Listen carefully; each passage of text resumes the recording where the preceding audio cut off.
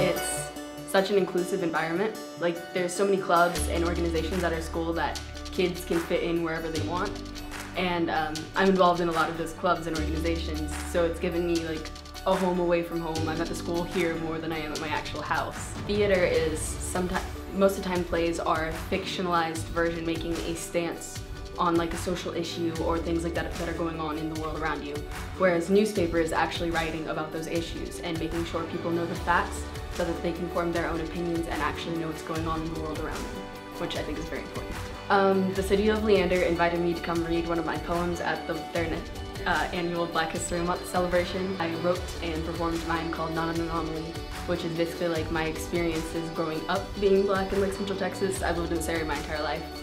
But getting to perform it was amazing because I got to have a room full of people like hear it and see their reaction to it because I'd never done that before, and that like made me realize that it was important what I was doing. Like sharing my story was important.